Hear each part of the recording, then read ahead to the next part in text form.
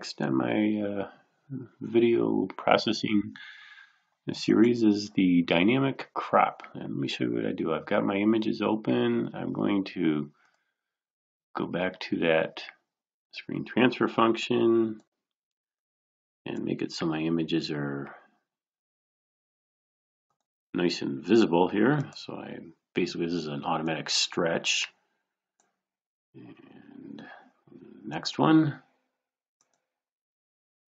Again, these are my LRGB images. Okay, and last but not least, the blue. You'll notice my blue and the green, they show the, on the outside, they show the biggest variation along the edges. So I'm going to make it so all the images line up perfectly.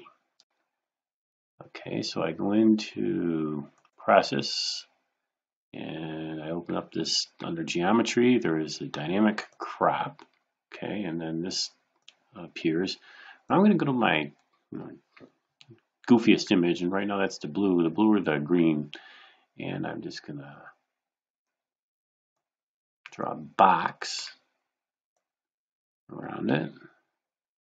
And you can see this, and you can actually adjust it if you need to be. So I'm going to make it like that. So that looks pretty good. Or you can make it, bigger or smaller at will. But I think this is pretty good.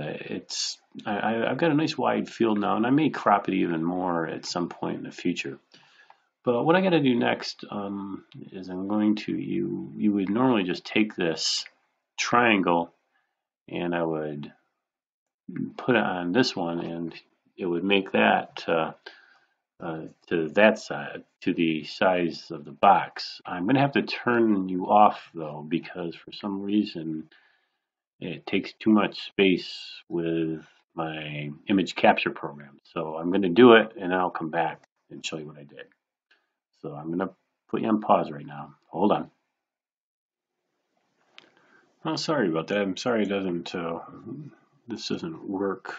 Where I can't show you exactly what I do. I hope some of the other functions aren't like that. But anyways, this is what it did. It made all the images exactly the same. So I can actually stack these images, which is what I'm going to do. I'm going to combine the RGB, and I'm going to process the RGB image, and I'm going to separately process the luminosity, and then I'll combine those and make an LRGB image out of this. Anyway, so that's a dynamic crop. Okay, we'll see you later for the next installment.